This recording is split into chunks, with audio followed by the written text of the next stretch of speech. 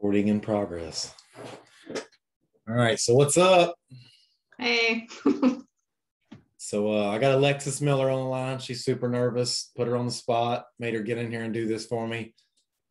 And so just give us an introduction of yourself, who you are, where you're from, what'd you do before coming to Symmetry?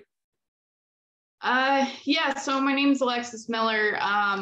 I am from Washington, but I live in Montana now. And before Symmetry, I flagged in construction for about almost 8 years. Just waving people by.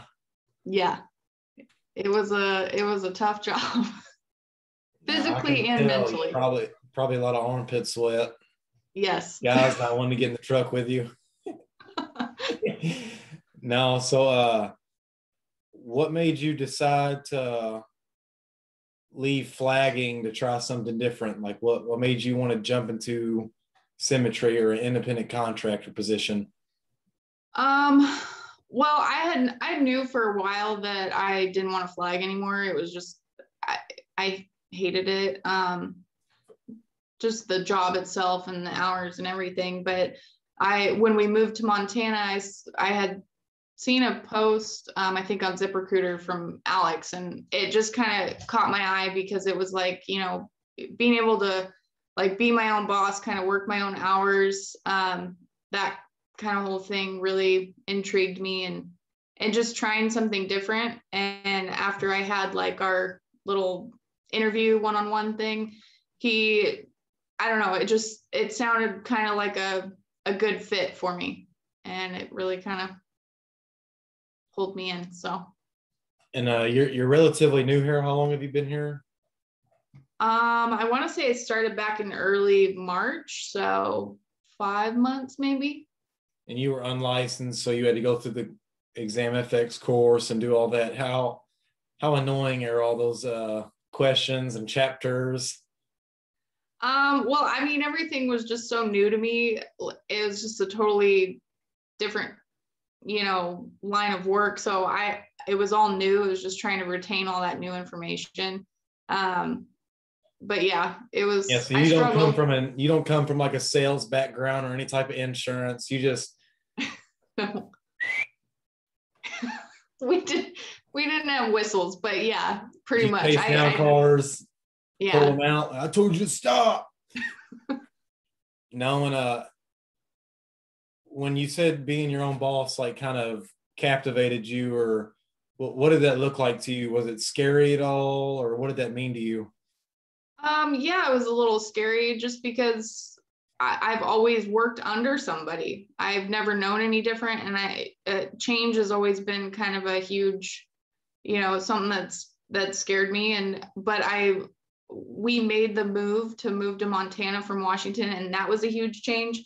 And it was such a great thing that I was kind of in that boat. Well, like, I feel like good things always come out of change. So that's kind of why I thought that this would be like a good fit. Yeah, reward is usually on the other side of risks, fears, suffering, anything like that. I'm a big proponent of suffering, just hitting your rock bottom. I think it calluses your mind and forces you to grow. Yeah, I agree. Just for anybody new that might be coming onto your team in the future, new people in Symmetry that might see this, what were some of like your thoughts in your mind as far as being your own boss, being in charge of your own schedule?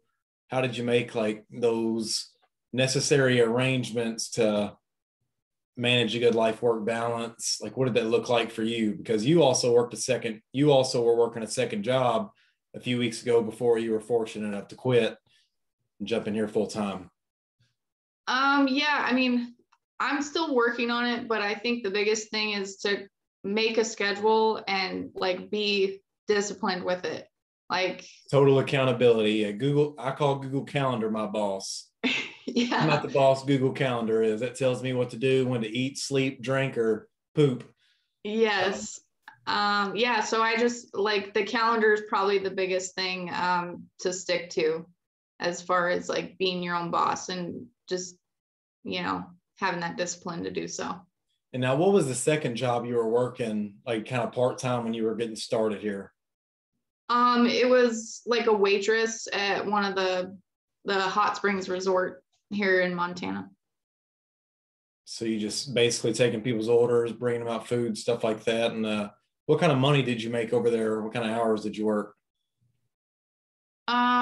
Well, it was, I think I got up to $10 an hour.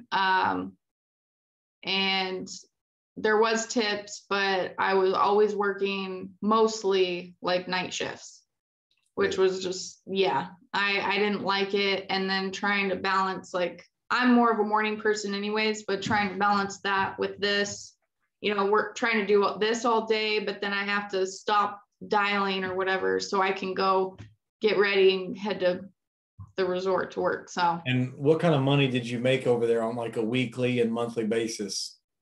well, I think I was only part-time, and I think my checks might have just been just barely over $200 for 2 weeks.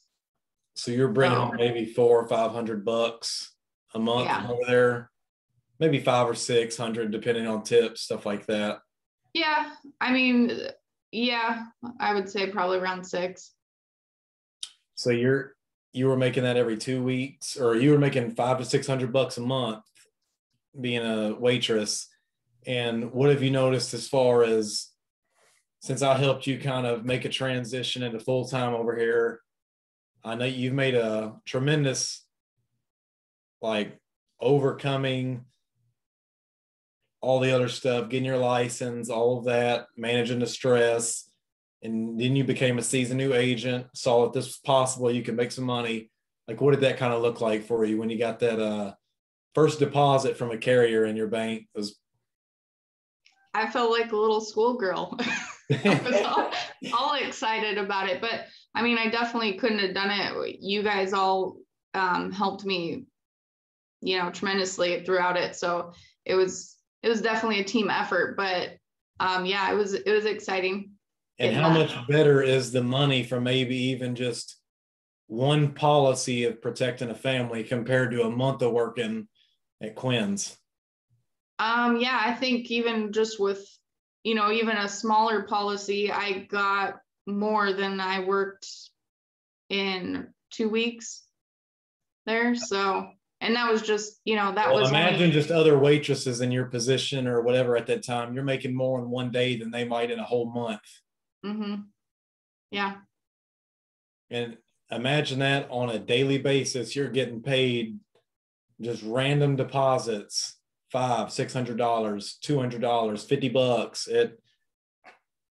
How does that feel now? Kind of seeing some of that better income.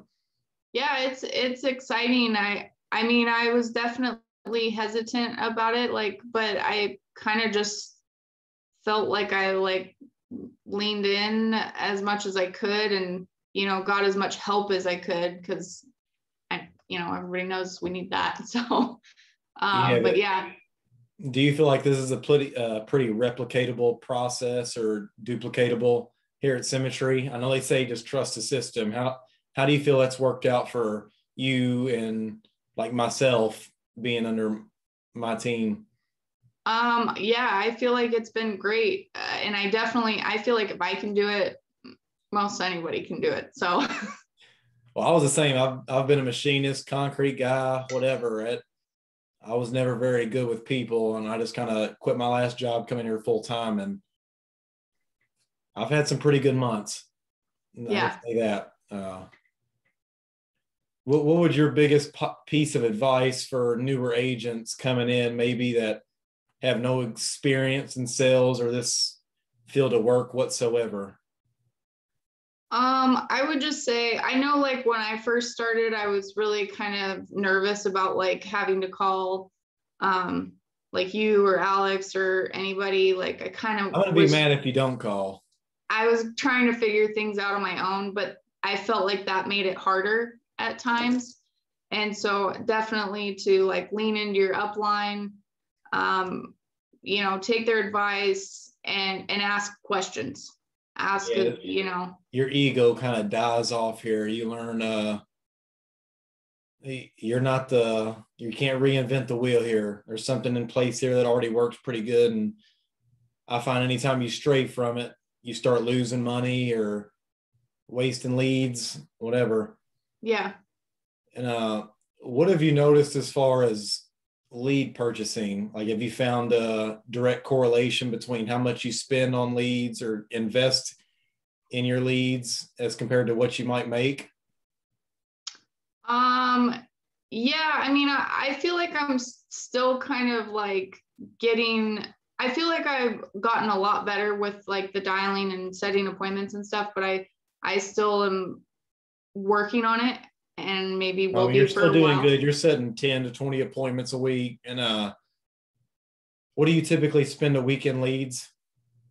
I think average would be anywhere at least 500, maybe 5 to 7. And have you seen like a good return on investment as far as spending that much? I know a lot of people just see like $500, $1,000. That's scary to most people. They think it's a cost, but it's an investment in your business. Yeah, I mean, it's definitely, Do you notice that if you spend less money on leads, you kind of have less appointments for the week, less people to sit with, or the more you spend, the more people you get to talk to? Yeah, and you're not dialing through all your leads in, one day or one dialing session or whatever. You still have time to You can kind of dial a write whole your own, bunch. you can buy your production here. A lot Yeah. of people say that. So I just wanted the perspective of someone kind of newer into this business. And Well, yeah, so thanks what do for you putting feel me on the like? spot. You're welcome. What do you feel like was it scary kind of leaving something maybe like salary, stuff like that, for something commission where you're not guaranteed no income at all? Yes. And what's your mindset on that now? You kind of get paid what you're worth? Yeah, I mean, as long as I put in the work to do it, then I don't have to worry about it. So that's really all there is to it. I mean, you just kind of, if you're not willing to put in the work, then yeah, I could see why it would be scary to be I commissions think only. this isn't a company where you can just come by and ride on the shoulders of people you just recruit and things like other IMOs or insurance companies, whatever. You kind of got to check both boxes here, production and recruiting. And so I know you're about to start doing all that, but I just wanted to congratulate you on your current success. You've been kicking ass here. So I'm blessed to have you on my team. I know I put you on the spot for this. So, but I appreciate it. You got any like last minute advice or anything for anyone new? Like, out of our core values here, what do you think is the most important? I don't know. They're all pretty important. But I would say like relentless pursuit of personal growth is probably, just because I feel like when you're working on yourself, everything kind of tends to fall in place when you're working on bettering yourself. I don't know. No, that makes perfect sense. Well, Alexis, I appreciate it. So I'm going to end this. Thank you. Thank you.